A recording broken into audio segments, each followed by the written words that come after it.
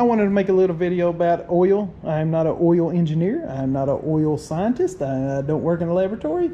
I am not the know-all, be-all, end-all of the oil industry. I just wanted to talk a minute about what I have experienced about I call myself limited knowledge, because unless you do it for a living 24/7, you're going to have limited knowledge. Unless you're in the business, working in the muck, so to speak, things goes on that you don't know about or happens. So there's always a question: synthetic or traditional dinosaur oil?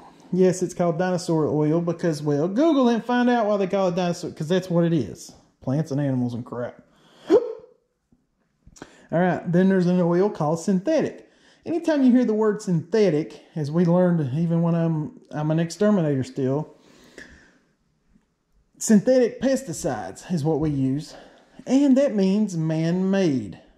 The man made it. Like, dinosaurs did not die to make your engine run, all right?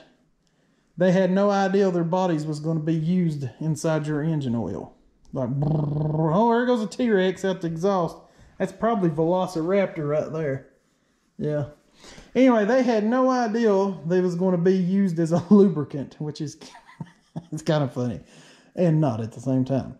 But they're big and mean and they would have eat us all. So it was either them or us, I say. Anyway, all jokes aside, I hear a lot of stuff, a lot of misnomers. I did watch a whole thing about synthetic and semi-synthetic.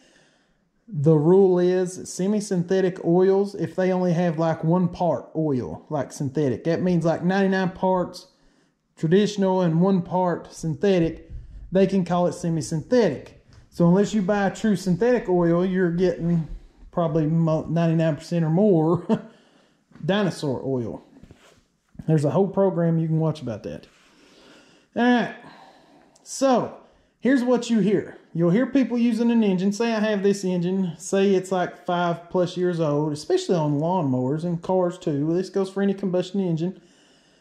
I didn't have no trouble or problems with my engine leaking or nothing until I started using synthetic. Ding, ding, ding, ding, ding. Here's why. Dinosaur oil, if you ever take an engine apart, back then all we had was dinosaur. It cakes the absolute mess out of an engine, the inside. It just builds up. Picture like somebody taking putty and spackling it on the inside of the engine. All around it, the valves, everything just all caked up. Some brands of oil are worse than others.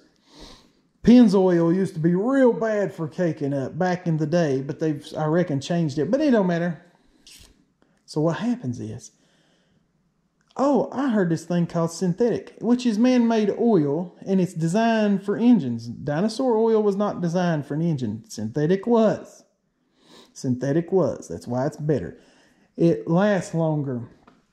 It takes heat better. Heat is what kills the engine. Heat equals friction equals wore parts or advanced wearing.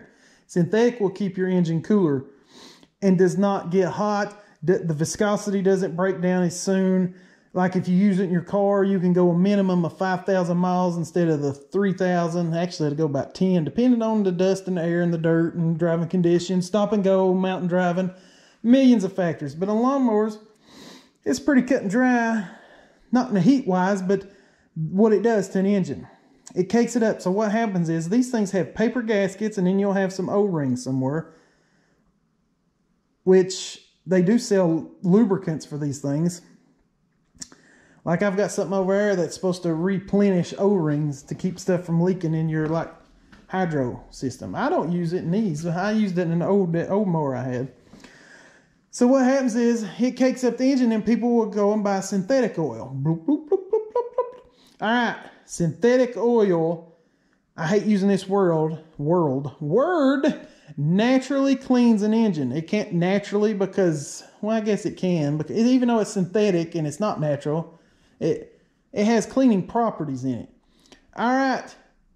If those paper gaskets in this engine, around the head and everything, you've got gaskets. The head, the valve cover. You've got a top and bottom, to keep the oil from coming out of the crankshaft. I had to change one on that Toro. Do you remember? Do you remember my Toro? So you have to change the top and the bottom seals. Those seals will dry out. They'll wear out. They dry out. But if you take that old dinosaur oil and it cakes up around it, right? And it cakes up around these paper gaskets, those valve cover gasket right there. And the valve cover gasket sits on the head. The piston goes in the head, and the head wait a minute. The jug sits on the block. So block, then the piston jug, where the piston actually moves. And then the valves is right there. It goes down, down, up. They're not going up. They go down, then back up. Everybody picks... I do say some wrong words sometimes because I'm just talking off the cuff and I don't want to edit. I don't care about editing. So there's paper gaskets between that and the cylinder and the block, right?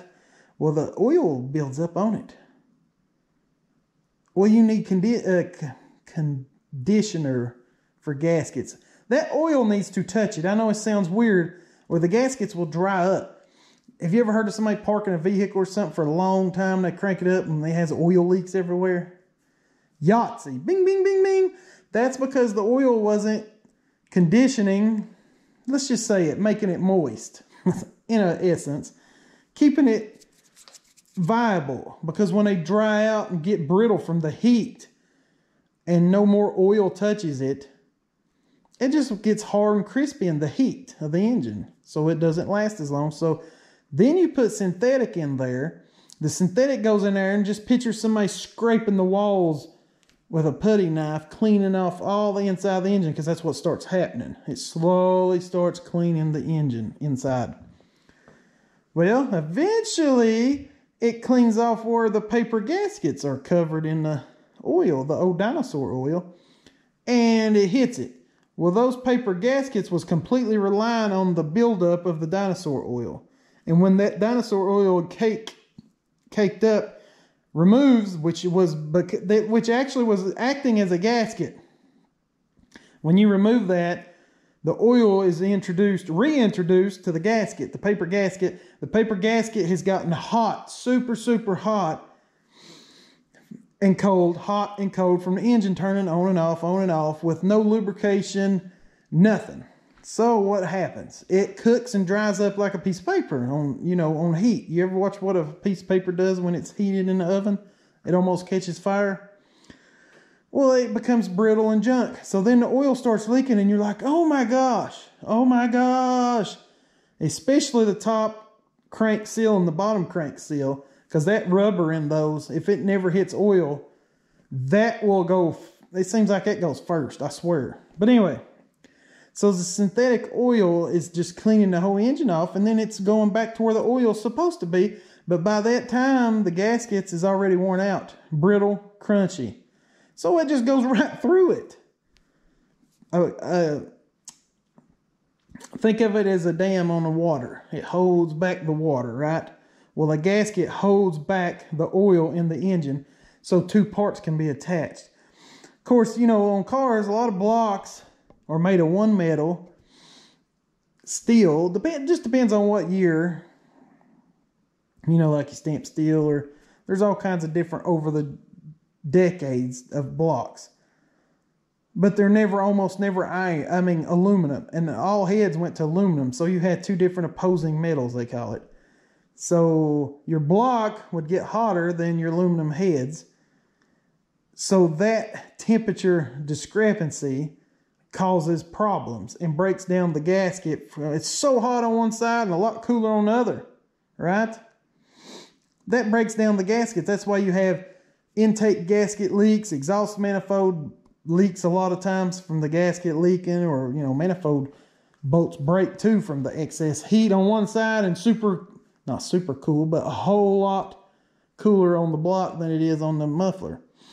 Those variances in heat destroy everything, and that's what's happening here. Variance of heat. The heat is being blocked off, or the oil or the conditioner, which would be the oil touching the gasket, keeping it moist. We're going to use these words loosely. I'm putting this in layman's term.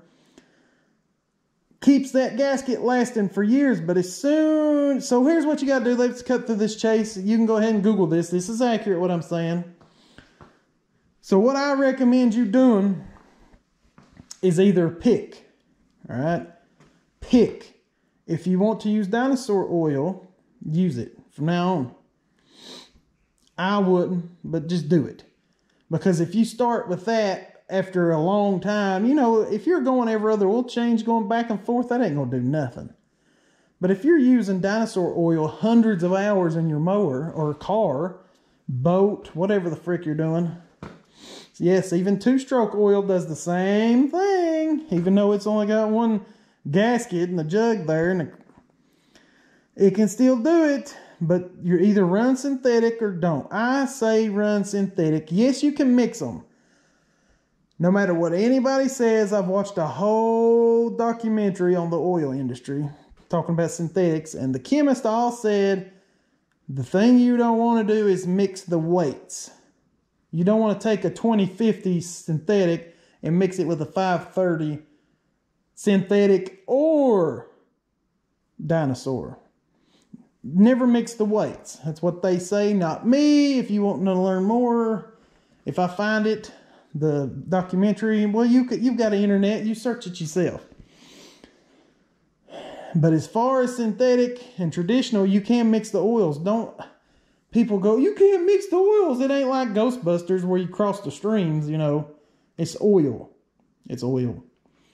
So I use synthetic because it can tolerate the heat. These are air-cooled engines. They need more cooling than anything because they don't have no radiator with liquid running through the block to keep it in the head to keep it cooler. It uses air. That fan on the top is so guarded and protected. Make sure leaves don't pile up on it. That's what keeps, and this is called a shroud. This whole top part catches, it sucks in and blows down on the engine all around. You take this shroud completely off and just have a naked motor, you're going to ruin your motor, if you run it long enough, because it'll overheat. That shroud, just picture that, just somebody blowing on your burnt finger real hard. That's air-cooled engine, all right? So if you use synthetic, it has higher tolerances and keeps it cooler, so synthetic will last longer. It'll make your engine last longer. It's just better. Better. Traditional oil don't last as long, period. So the only problem I really have is why Kawasaki, unless I have missed it, if y'all know, let me know. They should have an engine hour change for synthetic and dinosaur, because the synthetic oil will last longer, period. I don't care to change my oil, but I don't like wasting it. Yes, you recycle oil and stuff, and it's way more expensive. You need to get every penny out of it, but at the same time, it's not going to hurt if you change your oil more often. But you're wasting. You see what I'm saying? How many times do you need to wash the pans before you put them back up? You know what I mean? Oil is good till it ain't, period. So changing it before or way early is just wasting money. Wasting resources on the planet. I mean, I could go on for hours. So I think we need more viable definitions about when to change the oil on hours. But see, again, here it comes. You got to know your surroundings. Like Tennessee, and we know our weather here. And that's why if you open your owner's manual, it tells you by weather, temperature, what oils to use. Everybody wants to use 2050 or something. Oh, I heard it's thicker. Well, no crap. 20 weight. But don't use it if you live in gosh dang Ohio in your engine.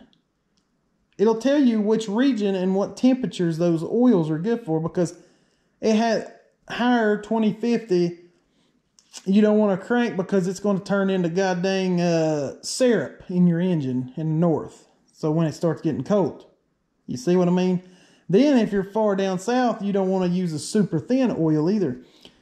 I mean, we could start talking about how these new engines with hydraulic lifters and cars use OW20 and stuff because of the way they're made.